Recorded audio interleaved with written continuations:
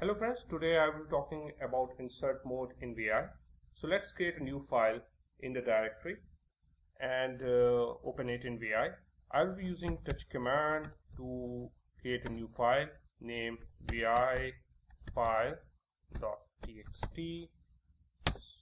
I can check it by using ls command, so you can see that vi file has been created. Let's now open the file in VI using the vi command vi with the file name. So our file name is vi_file. Let's open it. So when you will open the file, you will see the file get opens in the normal mode. In the normal mode, you will see on the status line the name of the file, number of line, number of character, and the location of the prompt. Now you can enter into insert mode by pressing the key I or insert. You have got two options. You can go into insert mode by pressing any of the keys. So I am using the key I to go into insert mode.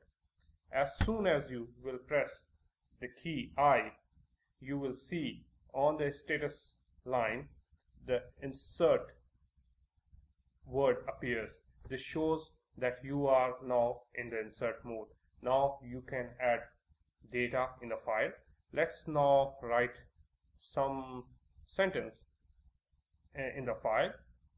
So I will be writing I am very excited to learn about VI. Let's add smiley too. If I want to remove any data, I can use backspace. So you can delete the data by pressing the backspace key. Let's now again add the smiley.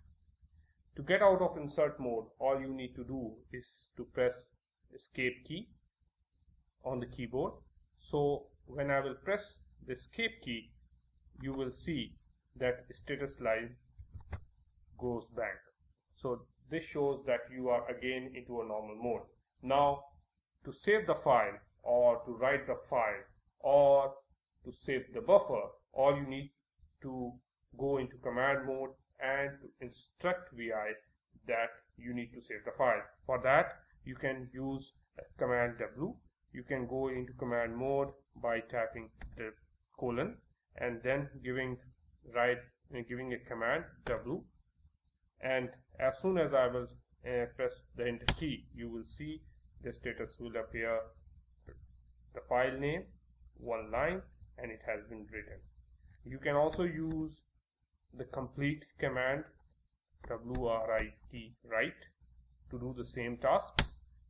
So the file is now saved. Next we will be talking about command mode and visual mode in VI. Signing off. Goodbye for now. Take care.